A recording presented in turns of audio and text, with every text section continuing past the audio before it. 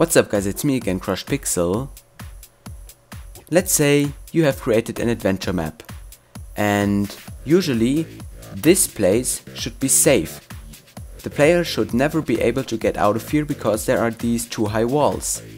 But what if the player has jump boost or some special abilities to knock himself up like me? In my case, what I can do is simply get over here and I'm free. But with Minecraft 1.8, Mojang will be adding the new barrier blocks. So what I did, I created a filter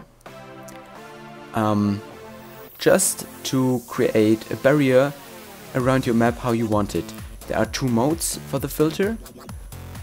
The first one is it just creates a barrier around your selection, so in the corner like in the corner of your selection in MC Edit.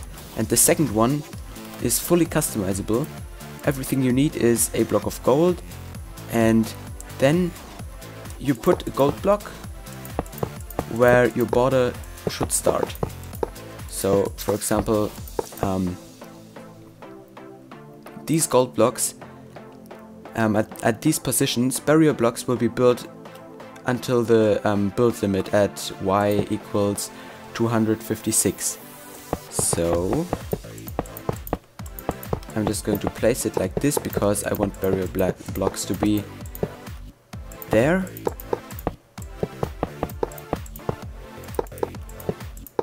And I'm going to MC Edit to show you what you can do with that.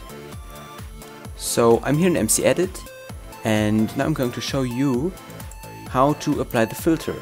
So in the first case that we want to protect a square region, what we need to do is just select it like this, so borders of the selection are just around our map.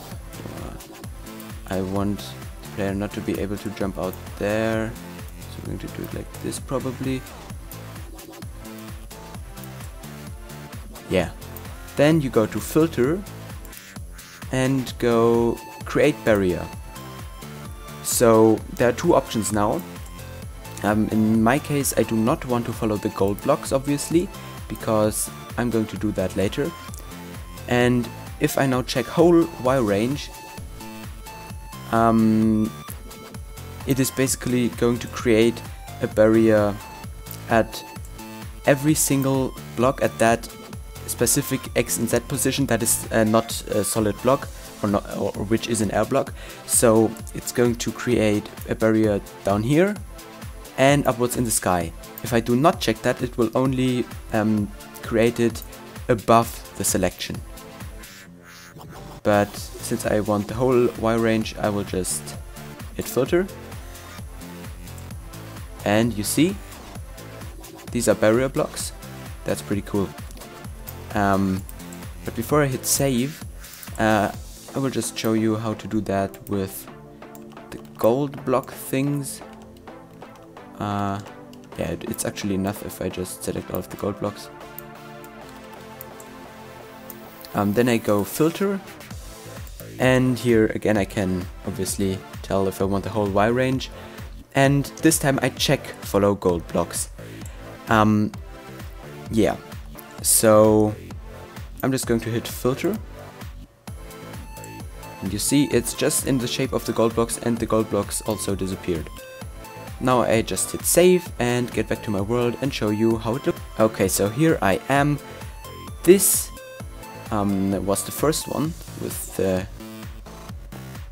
shape of a cube, and you see I cannot pass through it anywhere until the build limit, and this is actually in the shape of the gold blocks I created. So this is very useful for map makers. I'm going to use this for some custom maps I'm creating, or for some plugin maps that I'm working on.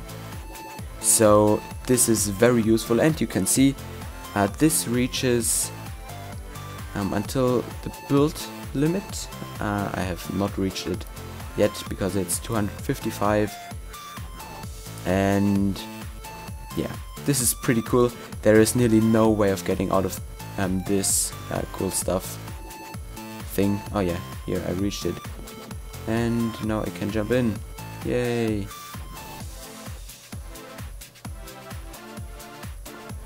Thanks for watching. The filter download is as always in the description. See you in the next video. Bye!